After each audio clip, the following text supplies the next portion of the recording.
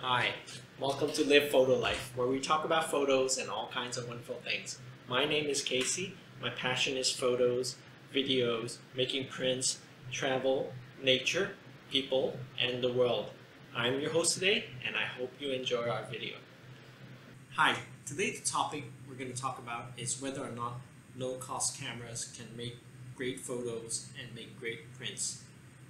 Now, this is a question I get asked very often, and it's also a slightly controversial question because a lot of people have different opinions on this. But today I'll share with you my opinion on it, so stay tuned.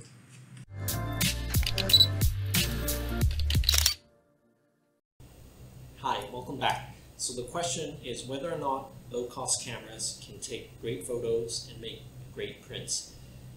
Now, my opinion on this is that any camera that's made within the last 5 years can definitely take great photos, and these photos will allow you to make great prints.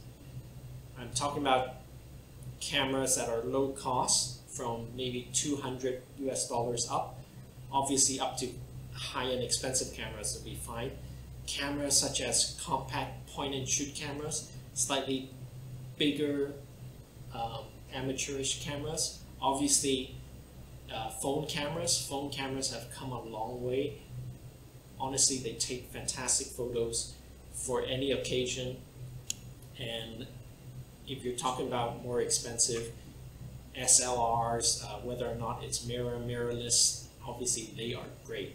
So my opinion on this, even pads like iPads or Android pads, all of them take great photos these days, and all of them you can use. Obviously you can use on websites such as your Facebook, Instagram, and those things. Those don't require a lot of resolution, but also to share in high resolution, or even to make prints, big prints like this, it's definitely no problem. So today I want to show you a low-cost camera that is called a Canon 540HS that I've used for a few years now. It is a low cost. Cost is around, when I bought it, it was slightly less than $250 US. It is, I mean, this is, you couldn't even buy any kind of cell phone for this price nowadays. I've had it for 3 or 4 years now. It is an absolutely fantastic camera. It's compact. It's super zoom, so it has a 50 times optical zoom. So basically, it gives me a range on as a 24 millimeter wide at its widest, up to 1,200 millimeters at its widest. So it's at its longest. Sorry. So it's actually a super zoom camera, which I love it because the range gives me a lot of room to take any photos I want. It could be close, it could be far, it could be wide. It's also very lightweight. It's all plastic, but I kind of like it. It's all plastic, it's super light. I'll show you how this super zoom works. Just open it and it just zooms out. If you zoom out, it just sticks out, and that's 50x, and then you can zoom back in, and it's really good. It doesn't have any viewfinder. It has a screen on the back. The screen resolution is not great, but it's good enough. It also takes video, so in case I need to take some video, it's fine. There is a flash. It's just simple and manual. You just pop it up with your hand and you need it. It's very simple. But anyway, today we're not talking about gear. It's not a gear review. I'm just talking about this camera that I often bring on a trip with me. I bring this low-cost camera, number one, because it's low cost, and I don't worry about it being dropped or banged up because, you know, worst case, the loss is not that big. But it's been to quite a few places and it's still fine. It still works perfectly. The photos it takes, it's really nice. I really like it, and I love the range that it gives me. So I want to share some photos with you that I've taken with this low cost, $250 US low cost camera, that I will show you that you really don't need a very expensive camera to create photos. And please don't let not having like great gear or high-end gear discourage you from going out to take photos, because you really don't need it, unless obviously you're professional and you're shooting a wedding and you can't mess up. Everything has to be right because you're being paid, of course. But I'm just talking about if you're an enthusiast like me, just any camera you have these days, as I say, made in the past 5 years or so, it will be great and you can take amazing photos. Hi, so today I want to show you a bunch of photos that I've taken with my trusty old low-cost Canon camera. Oh, sorry, forgot to mention before, this camera has a resolution of 20.3 megapixels, which in my opinion is more than enough. It's definitely enough, and for most purposes, including making big prints like this. And from these photos, you can judge for yourself whether or not these low-cost cameras can take great photos. I think they do. The photos I'm showing you today are completely unedited, so they're straight out of the camera. There's no lightrooming or photoshopping, and then you can judge for yourself whether or not these photos are good enough. Now, I'm also putting a link to the full resolution versions of these photos in the description below, so please, you can download these photos and really look at them, pixel peep or whatever, and judge for yourself, make prints with them, and see what you think about them. Again, there's no lightrooming or editing, and these photos are straight out of camera. So let's go. So the first photo I would like to show you is a photo of the giraffe I took on the trip at the zoo. Now this photo, as I recall, it's fully zoomed in. So this is a 50 times zoomed in photo. So let me just show you the details of the photo. You can clearly see the eye, the eyelashes. I think it's really great. And although, plus the focus is great, the background, some people, not particularly me, are very fussy about the bokeh. So the bokeh, because it's zoomed in so much, it looks really creamy, looks really nice. The focus is really good. Clearly see the nose, the eyes, really got the eyes really nice. And so I think this image is fantastic. Again, you can download these in the description below.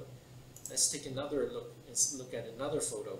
This photo, I think it's really nice of the giraffe.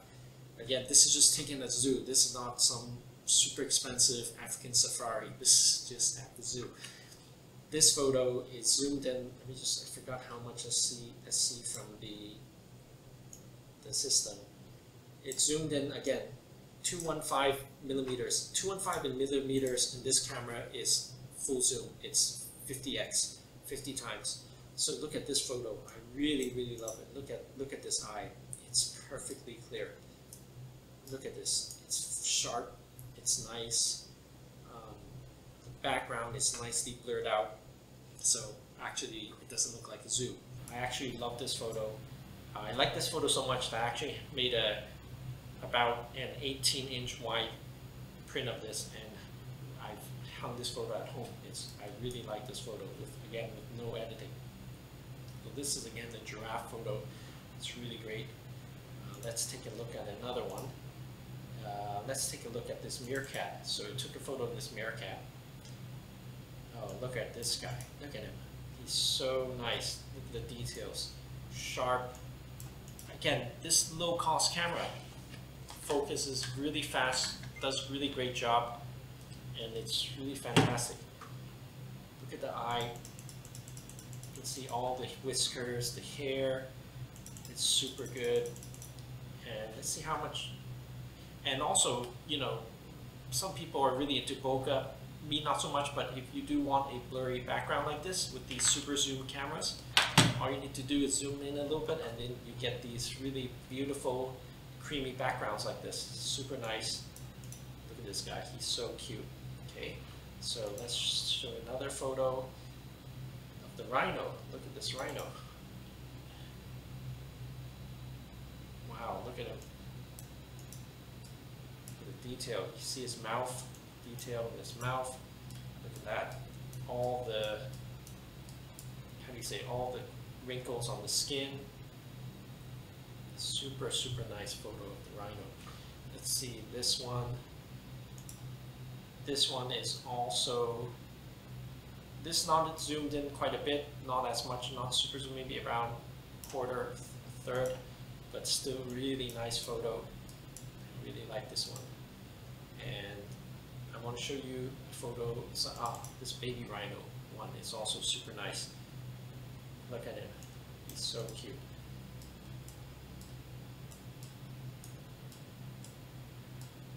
I think this is great.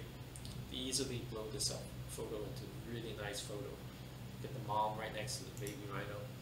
And the next ones I want to show you is a photo I took of the tiger, also at the zoo.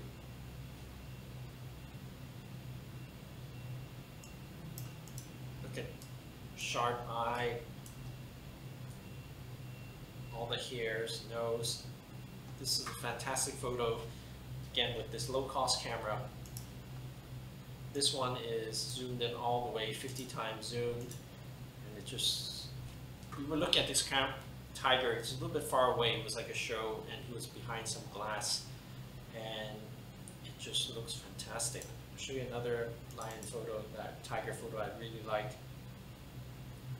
This one, I really love it. The eye is nice and sharp. The whiskers are all there. He's in a great position, because this is probably zoomed in a lot as well. Yeah, this is about more than half zoomed. The background's all blurred out. It's a really fantastic photo. Again, I would love to blow this up if I had more wall space to put the photos like this. And here we are, a photo of the duck, which I really like. This is a duck photo. Look at it. He is so cute. Look at the focus. It's tack sharp. Fantastic. Look at his nose, his beak. Really nice photo. And another photo of the duck.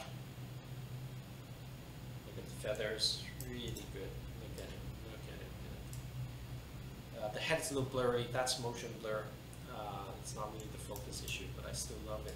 All the details of the feathers. Okay. So that's a bunch of animal photos I've showed you. Another photos I want to show you are some street photography photos I took while I was in the city on my trip. So with the super zoom camera, street photography is actually quite easy, because you can really step back from your subject. They don't even know you're taking a photo of them, so it's actually quite good. This is a photo of a girl walking. Again, it's quite nice. Street photography. And here is a photo, another street photography photo of this man. He's looking at me, or maybe not. He's looking at something. And it also looks good, easy to do with this camera. Here's another, this guy, street photography. Really nice and sharp details, really nice. You can clearly read what's on his sign. Do you something, I'm stressed, on the streets, asking for help. And again, great photo.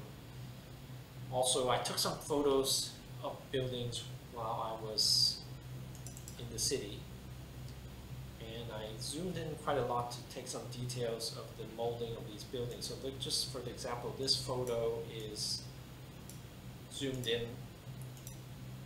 a little bit, and so you can see I wanted to take a close-up shot of these moldings, these beautiful moldings on the side of the building, and you can see they're all sharp, they're all detailed, they're all really nice, really great.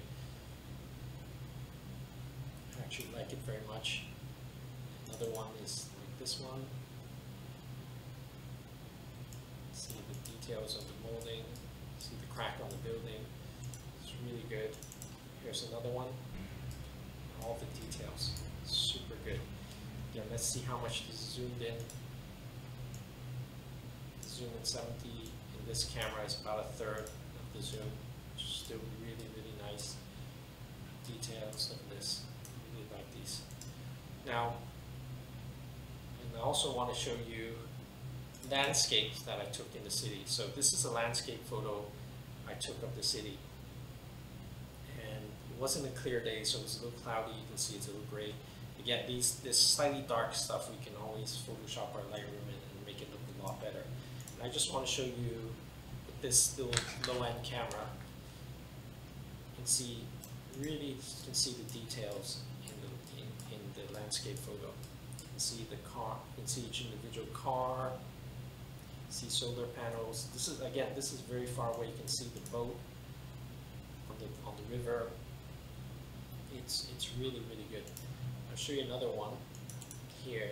Look at this. This is another landscape. It's an actually big landscape photo, very covering lots of area, and you can definitely blow this photo up into 30, 36, maybe even 48 inches across. It would still look great. I just want to show you, this is this low-cost camera. Look at this detail here. I think there's a, yeah, that's right. There's a little astronaut sitting on top of the roof of the Science Museum. Even this little astronaut, it's quite clear. All these buses and cars, they're very far away. If you look at it, this is the little area I zoomed into. And you can see it, no problem at all. You can definitely see it, no problem at all.